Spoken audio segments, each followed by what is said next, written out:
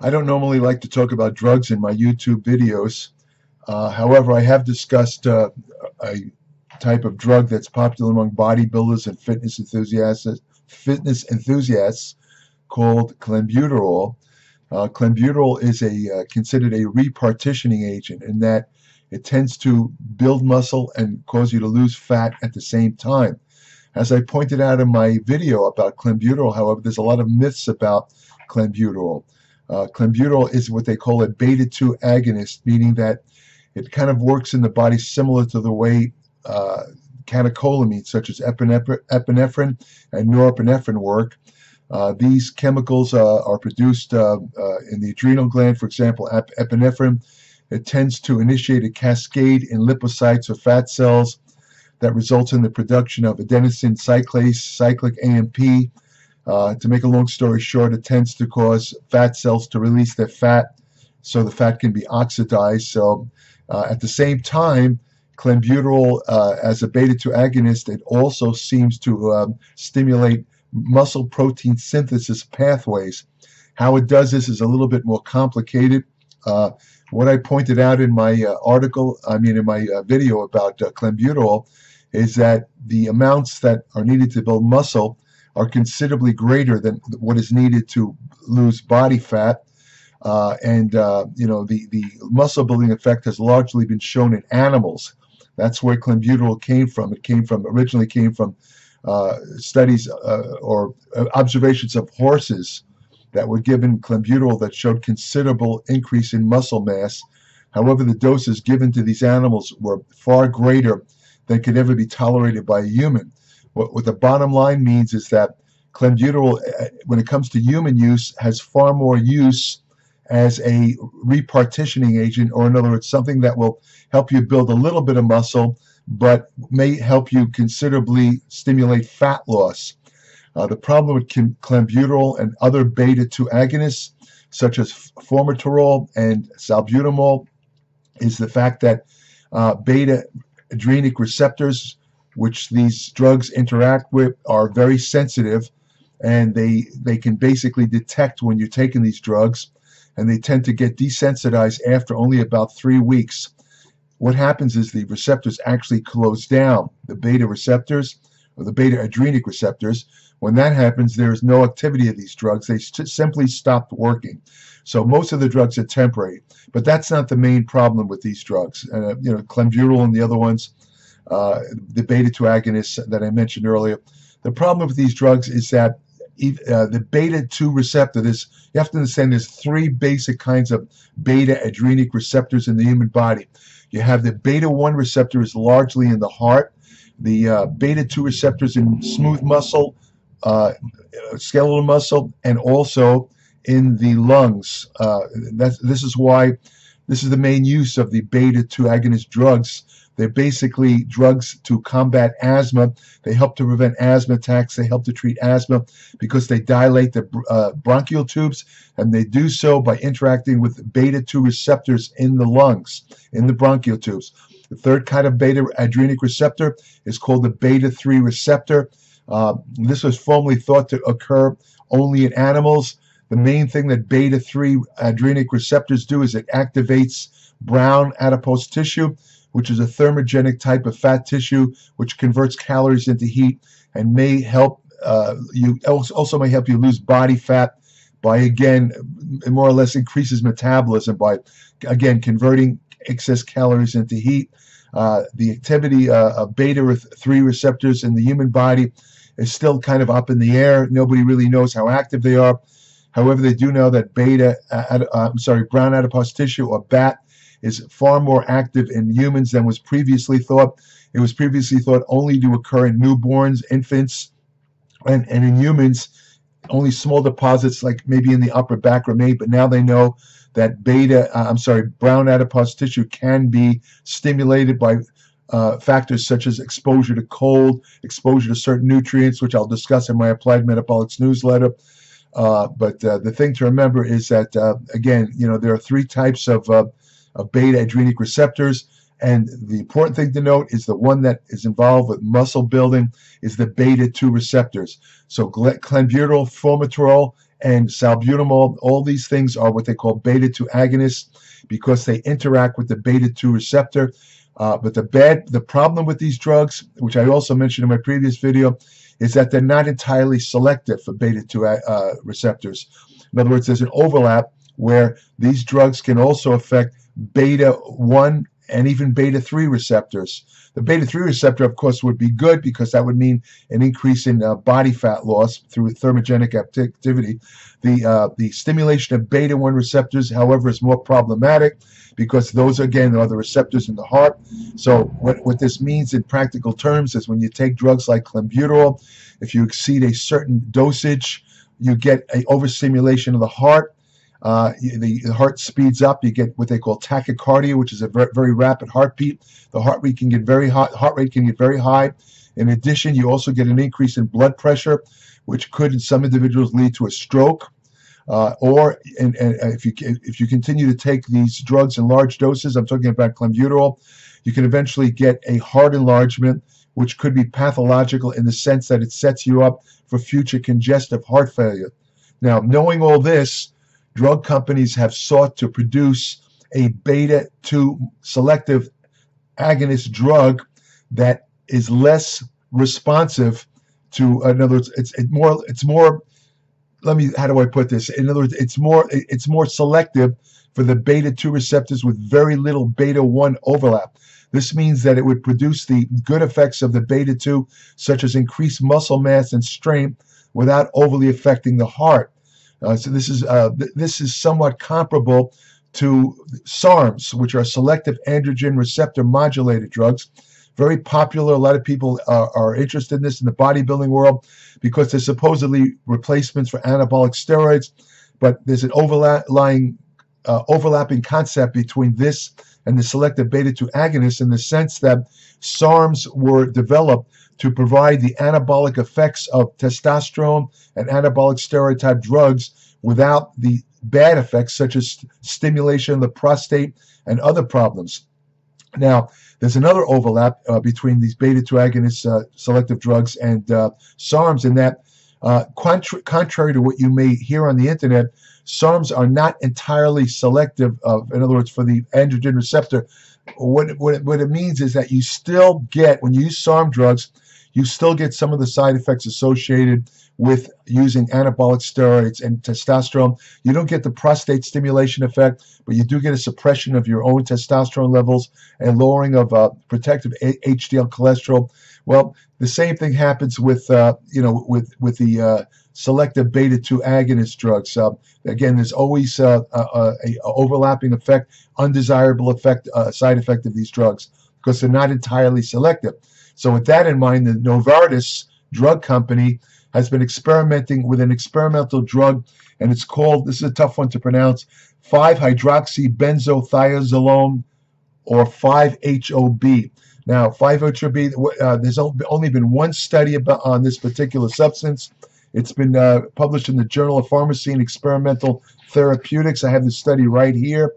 And basically, they gave it to rats, and they gave it to monkeys. They did in vitro, which is isolated cell studies, and they did in vivo studies, which is in the body. They gave rats this stuff in the body. I believe it was injected.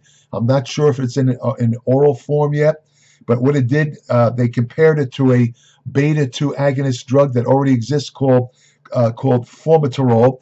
Formoterol is it's very similar to clenbuterol. It's a long-acting beta-2 agonist, meaning it takes a long time for the body to break it down. It takes the body, for example, to break down clenbuterol takes about 72 hours, which is why it shows up so easily in drug tests. Same with formoterol. It's a long-acting drug to treat asthma. And in the study, the one study that was done on 5-HOB, they compared it to formoterol, and it demonstrated full agonist activity. It stimulated cyclic AMP in skeletal muscle cells and skeletal muscle-derived membranes, which means it duplicated the anabolic effects of clenbuterol in muscle. The advantages of 5-HOB, it had very weak effects on the pumping ability of the heart. It didn't overstimulate the heart, and it didn't cause excessive blood pressure.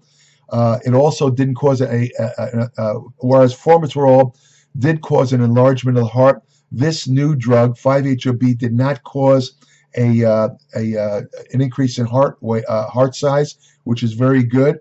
It also did not adversely affect the ejection fraction or the amount of blood that pumps out of the heart, which is also very important. The ejection fraction drops when you have heart disease, meaning your heart, for example, congestive heart failure, you can't pump as much blood out of your heart. This was given in rats. Oh, here it is, bolus subcutaneous treatment. That means it was given an injection. Again, I don't know whether this will be available in a oral form, but what it did here is basically this particular drug is the most selective beta-2 agonist drug they've yet discovered. Bottom line, it will produce the same effects as drugs like clenbuterol and formoterol without the negative effects on the heart. The only bad part is that you have to, according to this initial study, it requires a greater dosage of 5-HOB to equal the anabolic effects produced by clenbuterol formoterol. So you got to take a little bit more of this stuff. But the point is that unlike the other drugs, when you take large amounts, you get definite side effects in your heart.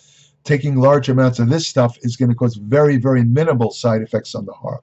Now, I hasten to add that this is, again, I don't like to write about or even talk about animal studies because they're very preliminary. However, the reason I'm doing this video on this stuff is because these same beta-adrenic receptors, beta 1, 2, and 3, exist in the human body just as they exist in the rat. So the odds are that this drug will show very similar effects in humans. And that's the question. What follows next is they need to do human studies of this stuff to see, because, just because it didn't produce any side effects in the rats doesn't mean that it's not going to produce side effects in humans, because rats and humans very often react differently to drugs. Drugs that adversely affect rats don't affect humans and vice versa. So what's required next is human experimentation of this drug.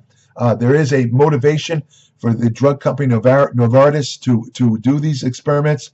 They cost literally billions of dollars, but the reason that they have a motivation to do it is because if this drug proves successful, it will be a very useful treatment for treating muscle wasting diseases such as cancer, cachexia, which is an extreme loss of muscle in certain types of cancer.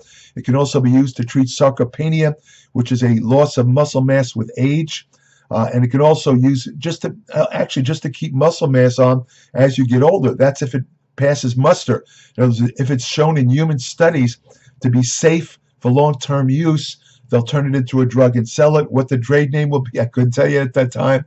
This is all very preliminary. The reason I did this video is I thought that the idea of having a safe form of clenbuterol is kind of interesting. I mean, this drug theoretically will produce the same body repartitioning effects. In other words, it'll tend to build muscle and cause you to lose fat at the same time, and theoretically have almost no side effects. That's what's been shown in rats. I'm quickly to add, we know evidence of that in humans. I mean, if it pans out, this could be a pretty big advance as a well, it's not meant for bodybuilding. I was going to say as a bodybuilding drug, but you can be damn sure that if this stuff works like it does in rats, a lot of bodybuilders and fitness enthusiasts will be interested in this stuff. I mean, again, helping you to lose body fat, build muscle with no bad effects on the heart, that's almost a holy grail. So anyway, the stuff is, again, it's called 5-HOB. I'm sure you'll be hearing more about it in the future. This was only the first study, very preliminary study. That's the way they produce drugs. They start out with in vitro or isolated cell studies. Then they move on to animal studies. If the animal studies are successful, then they move on to human studies. The human studies have to go through various phases related to side effects, different types of people. If it passes all of those, and eventually, a application is submitted by the drug company to the Food and Drug Administration. If everything looks good, the Food and Drug Administration will approve it. Don't hold your breath because the average time it takes for the FDA to approve new drugs is anywhere from 7 to 10 years. So the shortest amount of time this drug could be available is about a decade from now. But again, I thought it'd be interesting. I thought some of you might be interested in hearing about this stuff. The obvious question arises: will somebody get a hold of the chemical structure? It's right there in the medical journals. I'm sure somebody, some black market company, is probably going to sell a version of it on the black market drug sites. But even if it does become available, I mean, just about almost all the drugs sold on these sites, other than standard anabolic steroids, are all unapproved drugs. They've never been fully approved for human use. But that doesn't stop some people from selling the stuff. All you have to do is know a little chemistry and have the molecular structure, and you can produce the drug. But I would advise you, if this stuff does become available on any of these black market or internet drug sites, I would strongly advise you not to take it. Even though I painted a kind of nice picture of it thus far with this animal study, again, there's no human evidence for it. Nothing. Zero. They did give it to monkeys, which of course are very closely related to humans in terms of DNA, and it worked very well in monkeys. It again caused the monkeys to lose fat and build muscle. But again, you don't want to take this drug without any human evidence. I strongly advise that. So if you see 5-HOB advertising, you know what they're going to give you the pitch, how it's a super clenbuterol, they'll call it. It's going to cause you to lose fat and build muscle. They'll give you the whole pitch. I'd say don't do it. I wouldn't do it without any. I would insist on human evidence. You want to know if this might turn out to have some sort of weird side effect in humans that it didn't produce in animals. So I would wait until there's definitive human evidence of its safety and efficacy. So that's about it for this stuff. If you want further information about nutrition, exercise science, hormonal therapy, anti-aging research, fat loss techniques that work, ergogenic aids, subscribe today, and much more, by the way. Subscribe today to my Applied Metabolics newsletter, 40 to 50 pages every month, no advertisements, no BS, no bro science, just pure evidence-based information. If you subscribe, I will send you an invitation to join my private Applied Metabolics Facebook page, where each day I post new information about nutrition, exercise science, and medicine and health in general. Also, I have an email portal on my Applied Metabolics site. So current subscribers are welcome to send me short questions about anything they read in Applied Metabolics that they have further questions about, or if they have questions about something else. I'll be happy to answer only current subscribers. I don't answer unsolicited questions. You're welcome to leave comments under these YouTube videos. You can leave suggestions, topics you want me to cover for future YouTube videos. Although I talked about a drug in this video, I tend to not really get into, I prefer not to talk about most anabolic drugs like anabolic steroids.